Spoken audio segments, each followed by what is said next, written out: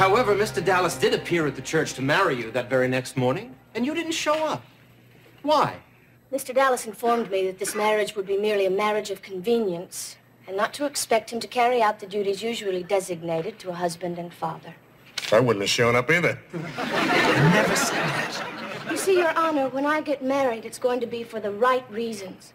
So my daughter can look around her and see a home filled with love and honesty, giving and sharing. A happy home, with Daddy coming from work every night and Wendy running into his arms as he lifts her up and he says, "There's my little girl. There's my little Wendy." That's when I'll get married, Your Honor, and not before. Thank you.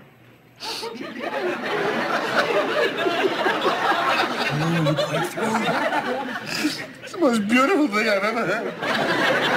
It's a fairy tale. It's not real. Neither is Bambi. Doesn't matter. It's moving, isn't it? Remember the bunny? Okay. No more questions. Watch this, kid. You'll learn something.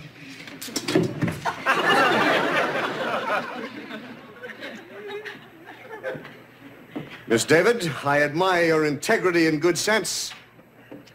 That movie you made in the parking lot back of Felder's drugstore, all those men, were they firemen or were they police officers? What? They were out of their uniforms so fast I hardly had time to notice. I never made Just yes or no, Miss David. Were they cops? I don't know Firemen. Were they firemen? Yes or no, Miss David?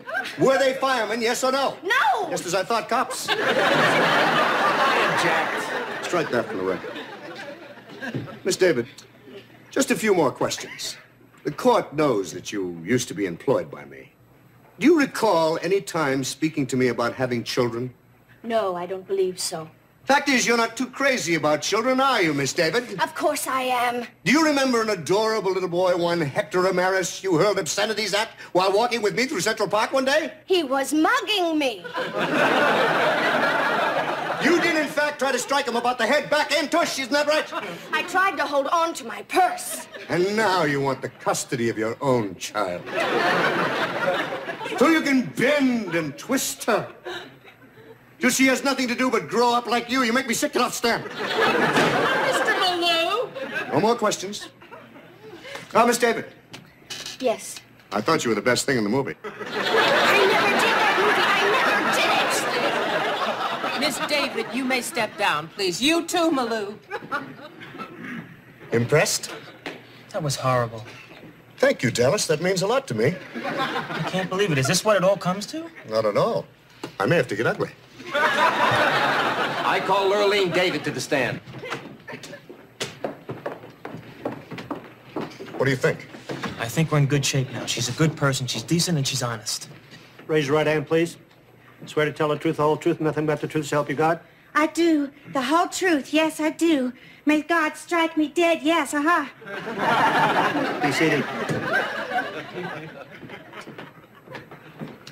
Mrs. David, you are the infant's grandmother, are you not? Yes, I am. Now, on the night in question, you brought your granddaughter to see her father, Mr. Dallas, at his apartment. Would you tell the court what happened? I will tell you exactly what happened. I went to Jody's apartment, and there was this woman there with some men, and she said that if I didn't get out of there in 10 seconds, they were going to beat the living hell out of me. And if I ever tried to come back and get Wendy, they were going to kill me. Your Honor, I object. Overruled. Okay. Mrs. David, would you tell the court, please, who was the aforementioned woman? The woman in Mr. Dallas' apartment with that gang of homosexuals was Jody Dallas. That's it. Dallas, what are you doing? What do these notes mean that we've been taking, huh? What good are they? What good are these law books, for God's sakes? Nobody tells the truth around here. I mean, am I going mad or what? Restrain him, please. Why did you just tar and feather me, for God's sakes? Mr. Dallas, one more word out of you, and I am going to hold you in one more word? contempt. All right, I have plenty of more words, Your Honor. How about mockery, huh? And disgrace, huh? Because I've been hearing these words ever since this travesty began. You're killing me here. You're ruining my life. Court will reconvene at 10 a.m. tomorrow.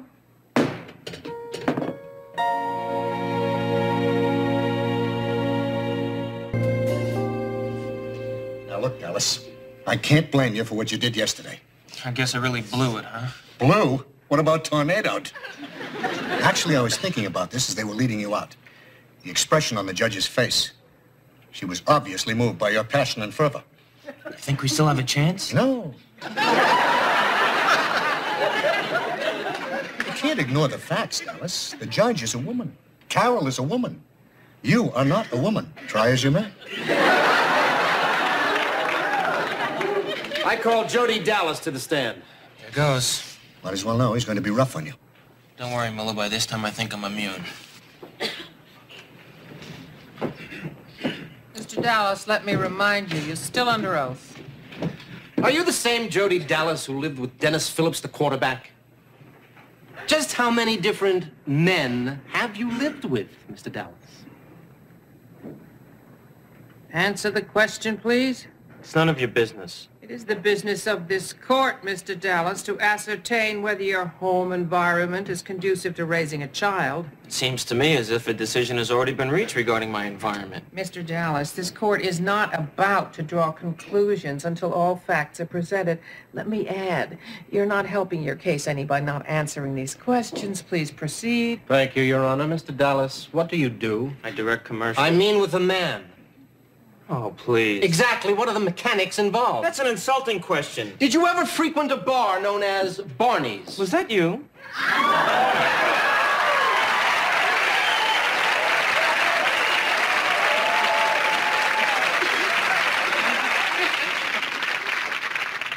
Mr. Dallas, I don't have to remind you that not answering the questions Is contempt. Fine. Because I'm not about to be humiliated and my lifestyle desecrated anymore by these examinations. I'm not going to lose my temper. I refuse to lose my self-respect. So if you want to hold me in contempt, it's fine. I've proven, at least to myself, what kind of father I am. I've never exposed Wendy to anything that was harmful or unfavorable to her health, either mentally or physically. And whether Wendy lives with me or not,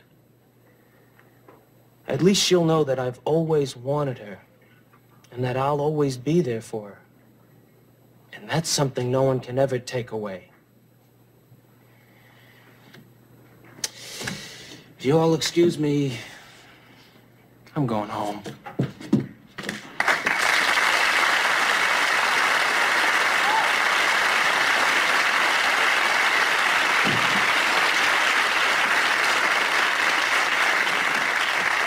Your Honor, I ask you to realize the strain that my client has been under and not hold him in contempt.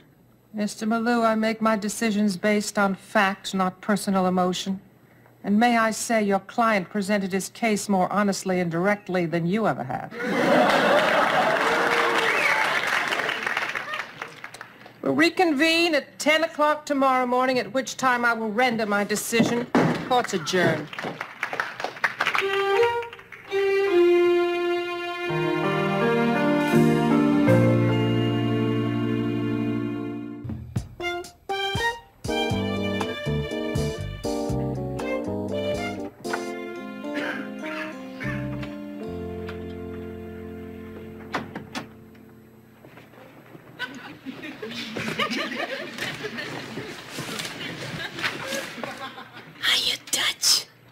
I hope this is not a dream.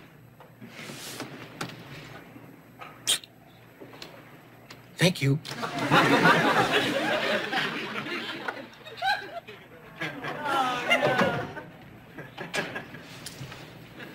Wow. I don't know how you did that, Corinne, but don't ever stop. It's not Corinne. Whatever. Eunice? Oh, Corinne, what are you doing here? What am I doing here? What are you doing here? Well, what do you think I'm doing here? We'll do it somewhere else. It was just so sneaky, Corinne. Sneaky? You went out on him? It is 4 o'clock in the morning. You want to nitpick? Two-timer. Man-stealer. Hey, come on now. Hey, what's going on here? Come on. Okay, break. Touch, this is ridiculous. You have to make a choice. We can't keep doing this. Well, we could try it for a while. Dutch, I agree with Corinne. This is just stupid. Now you have to choose. Corinne. Dutch, Yeah. are you serious? How can you just say Corinne? Eunice. Settled. Okay, darling. Dutch. Oh, come on, you guys. You come in here in the middle of the night. You tell me I gotta choose. That ain't right. I got no control of my life here. Well, like it or not that you are in the middle, and like it or not, you have to choose. Because if you don't, we're just gonna have to keep doing this. Fine. I'll let you know next week. Dutch. Okay, I know I gotta. But it isn't easy. I mean, as much as I'm mad at you, Eunice, I still love you. And as much as I love her, that's how much I love you. So I know I gotta do the only thing I can. I gotta make a decision, firm and final. And whoever I choose, the other one has gotta understand. I agree. Go ahead, Dutch. Make your choice.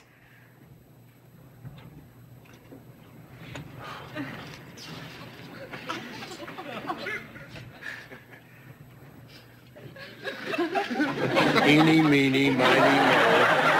One of you has got to go. Who it is, I do not know, and this hurts worse than a broken toe. Once there was a guy named Joe. He fell in love with Ruth and Flo. He chose Ruth, said Flo, go blow, and this is going very slow. Hooty tooty hoop-dee hee, I love yous and yous love me. We can't stay here all at three, so one of you has got to leave. Reva, Reva, fee-fo-fum, one of you'll be mighty glum when I choose the other one, but then I'll feel like a dirty old bum. Who's that sloshing through the snow?